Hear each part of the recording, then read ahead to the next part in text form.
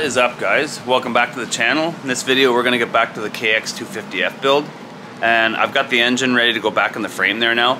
I'm just going to pop the head cover off there, or the valve cover I should say, and I'm going to put a little bit of bubble wrap over it so that I don't ding anything up while I'm putting it back in the frame. So I'm going to go ahead and pop that off quick and put some bubble wrap on it. Alright guys, so I thought I had some bubble wrap around, but I guess I don't. So I'm going to use this cloth here. And as well, I put some cloths down in the frame just to kind of prevent scratching as I put the engine in there. So I'm going to go ahead and try and put the engine in now, and hopefully it'll go in nice and smooth for me.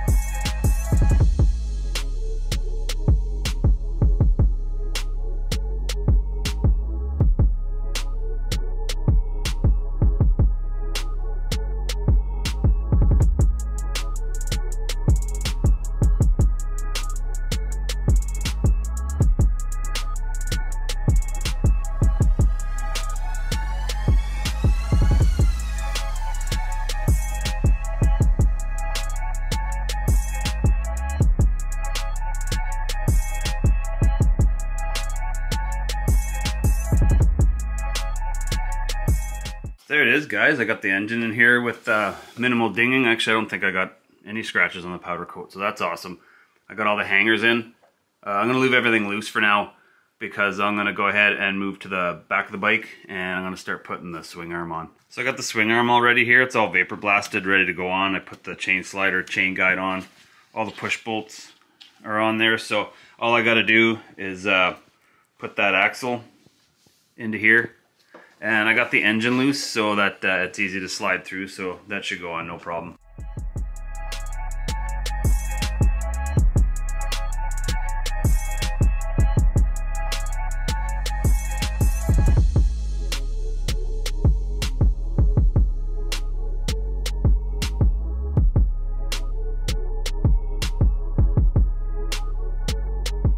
So that went on pretty easy there, guys. I had to lift the back of the engine up a little bit to get the bolt through, but other than that, it went in pretty smooth. So I'm going to go ahead and pack the bearings with grease for the clamps there at the front, and just go ahead and get them on the bike. And then after that, I'm probably going to do a couple little things. I'm going to put the CDI box holder on, and then probably start routing the electrical after that, because that'll be the next thing to go on.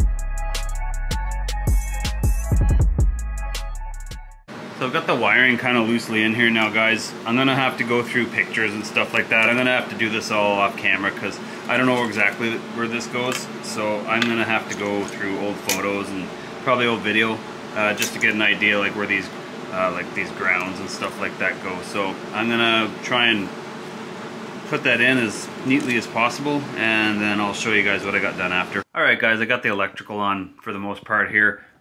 This is the main area I was trying to take care of. There's a couple of just loose cable stays for now, just make sure I got everything in there that I need in there so I can go back and pull it off if I need to and route something else through there. There's another one that goes here, but that's for the throttle cables. And down here, this bottom of this harness, this is all for the throttle body, and there's sensors and injectors in the airbox. So those will have to go on later. So I'm about as far as I can make it now with the electrical. So I'm gonna go ahead and grab the throttle body and I'm gonna install that. One thing I will add here, guys, is this capacitor right here. That's got the green plug there. It's gonna go right here, but I'm not gonna be able to put it on right away because it has to go onto the rad on the bottom of the rad like that.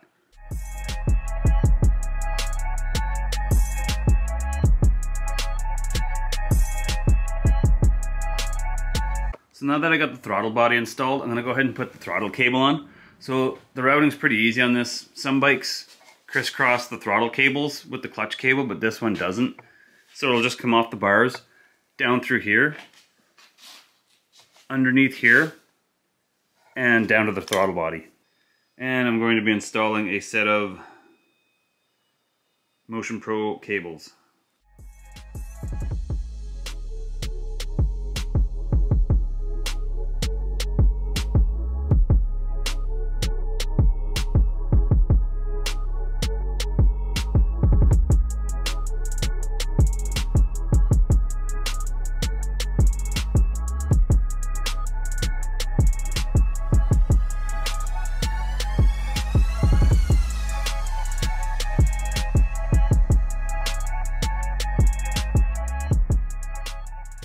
Alright guys, so now that I got these cables routed here for the throttle, I'm going to mount the bars quickly and try that throttle tube out, install that, and check for operation for the throttle body. Also, I just went ahead and put the clutch cable on quickly because this doesn't get kind of woven through all this. It just simply like goes out here and it goes up in front of the rad, and there's a couple of clamps that keep it on, and then it goes out to your perch, and then you can just install the lever from there.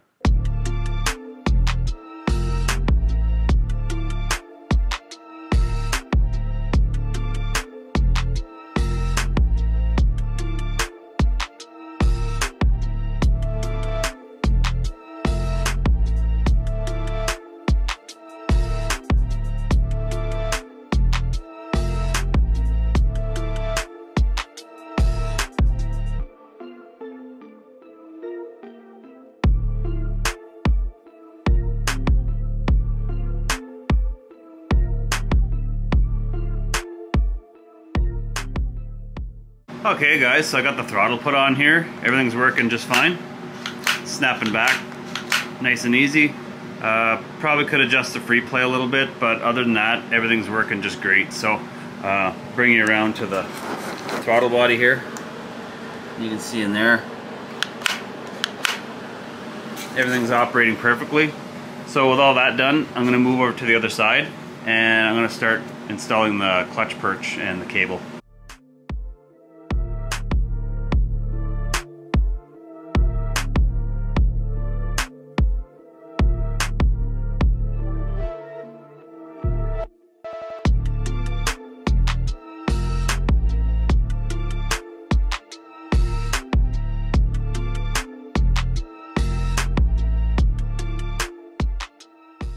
Alright guys, so I got the cable, the perch, the clutch lever on, so the pull feels awesome on it. So from here, I'm going to go ahead and start putting the rads on and putting the hoses on after, because it's basically all I have left to put on this bike for now. There's a lot more parts I need to clean, but the bike's coming out awesome. It's looking good so far.